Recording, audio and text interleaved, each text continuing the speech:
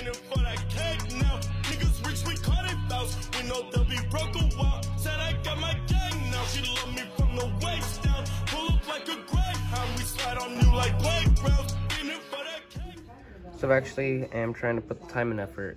And I have primered this one, sanded it down a bit to the point where I'm kind of happy with it.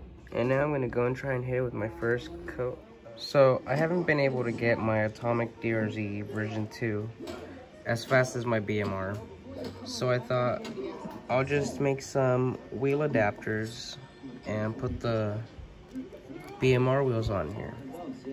But then I ran into the issue where I need a spacer that goes over it to keep the wheel on. I tried using this one, but when I put it on, as you can see, it's not big enough and it just slides right off.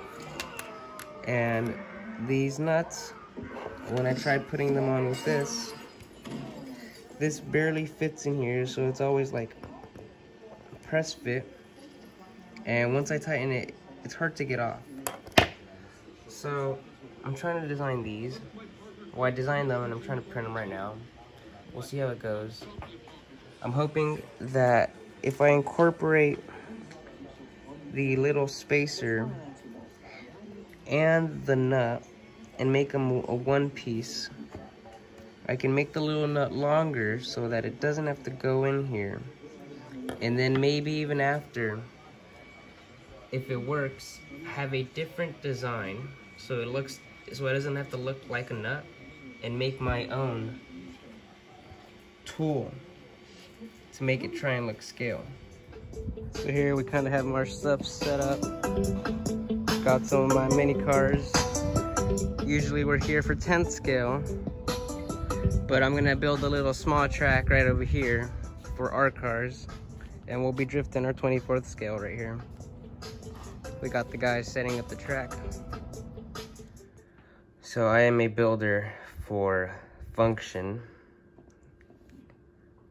I do not do looks. I've been trying to do a fucking model kit. I've been trying to do my body lines. It went to shit, so then I had to paint it. And again, it's gone to shit.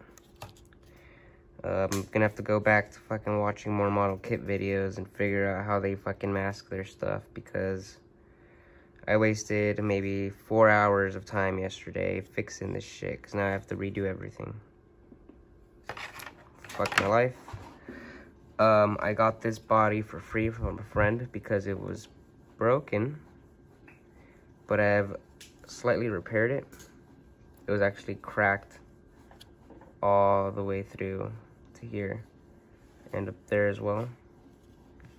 I've used a mixture of shoe goo and Tamiya thin cement. I used the cement so I could melt the plastic together, and I used the shoe glue just so that it would be for sure held on. And then I tried doing body lines on this one as well, and they came out a little better, but still shitty. So I'm back to sanding the fucked upness. Hopefully I could get this looking good at the end. I'm gonna try. I don't want to ruin it. But I've now remembered I've had this masking tape for curves. It comes in a roll like this. It's 3 millimeters wide. I know that they have different sizes, and it looks like it has more potential. I will have to crease the inside right here, but it looks better. It's easier to cut with an X-Acto. I first tried doing this and they looked pretty clean. I do believe that the overlaps are the issue, but curves like this are pretty sharp, so we will have to practice. I'll show how it comes out in a bit too. So I took a small trip to Michael's to buy more white paint. I'm hoping it won't be too thick, because usually when it's in a big can, it's pretty thick. I'm used to using Tamiya spray paints, but I think it's going to be a lot more cost effective if I learn how to use those. While I was there, I found this Testors Extreme Lacquer, which is paint, primer, and sealer, all in one. So we're gonna try and use that one to fix this one, just cause I don't know, I no longer want to make it white.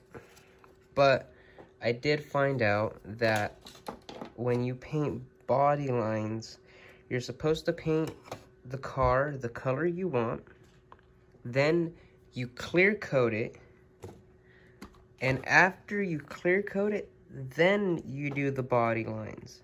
Because if you fuck up on the body lines and you try using like paint thinner to remove it or something, you mess up the paint underneath.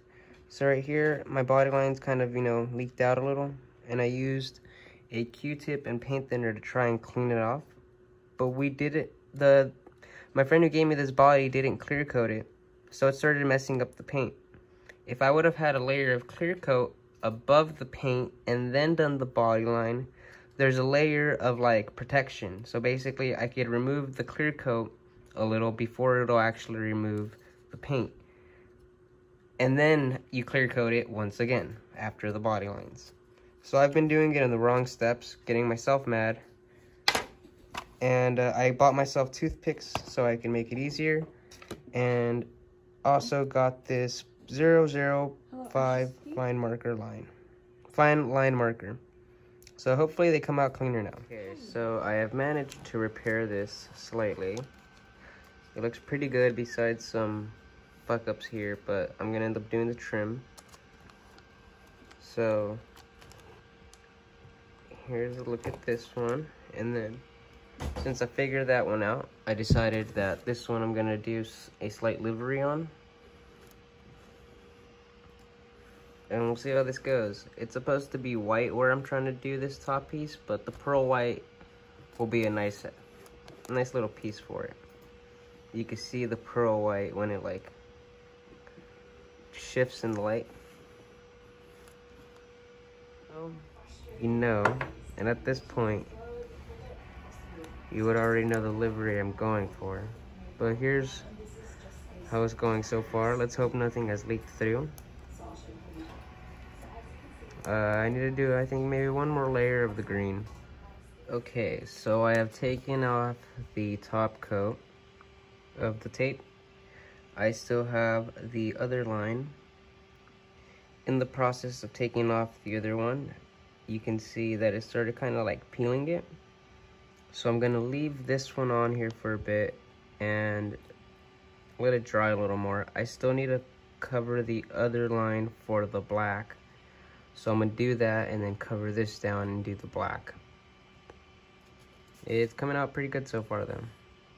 I am now on my last color, which is black.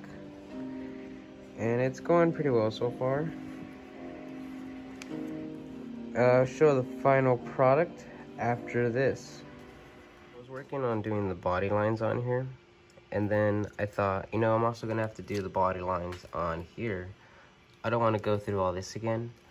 So I have designed up and sketched out a few of these like cover plates.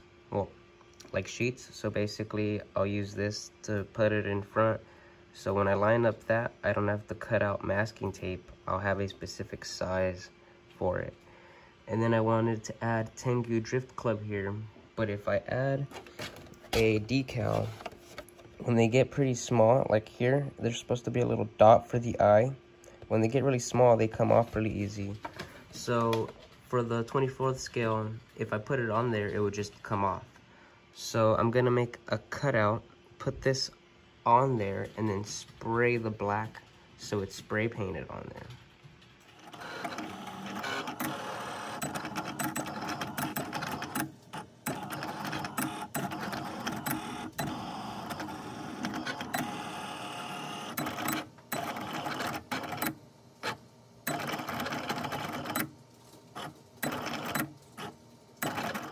So this was my first attempt at making these, and it came out pretty well. I think next time I am not gonna cut out the wheels so that the wheel well can be, you know, also covered, unless I want to do like the fenders.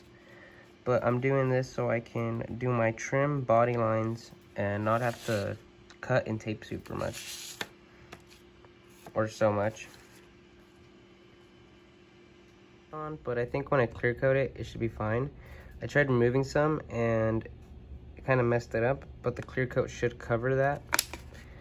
I'm going to add the water decals, and I've never tried this till now. I did this one. I hope I didn't put too much water and get rid of the adhesive, but regardless, I still am going to clear coat over it, so it should be fine.